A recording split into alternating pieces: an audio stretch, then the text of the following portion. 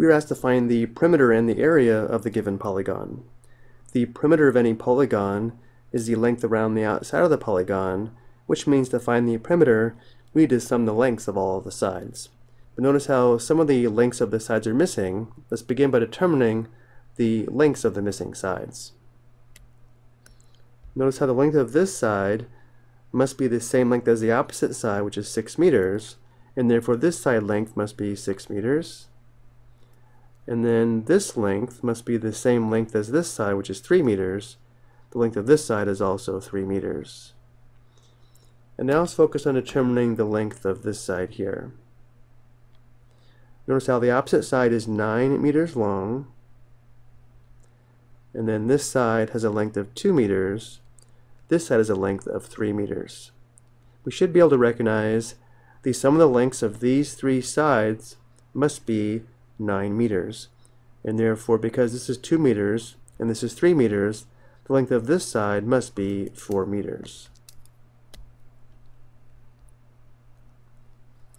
Now that we have the lengths of all the sides, we can determine the perimeter of the polygon.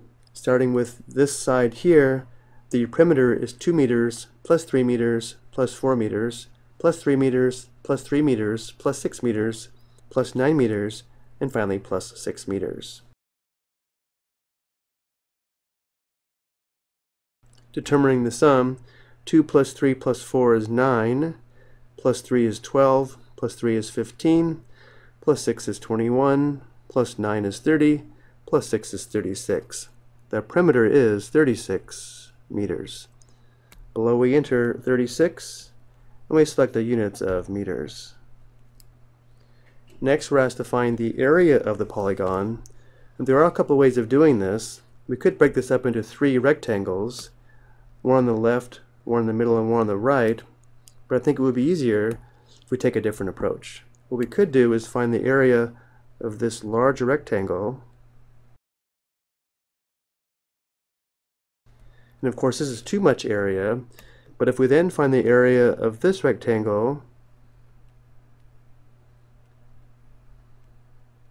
and then subtract this area, this will leave us with the area of the given polygon. Let's take this approach. Remember, the area of a rectangle is equal to length times width. So the area of the polygon is equal to the area of the large rectangle, which has a length of 9 meters and a width of 6 meters, and therefore the area is 9 meters times 6 meters, and then minus this extra area here, which is a 4 meter by 3 meter rectangle, and therefore the area is 4 meters times 3 meters. Simplifying, 9 times 6 is 54. We have 54 minus 4 times 3 is 12. And this difference is 42, which means the area of the given polygon is 42 square meters, which means exactly 42 square meters will fit inside the given polygon. Below we enter 42 and select the units of square meters or meters squared. I hope you found this helpful.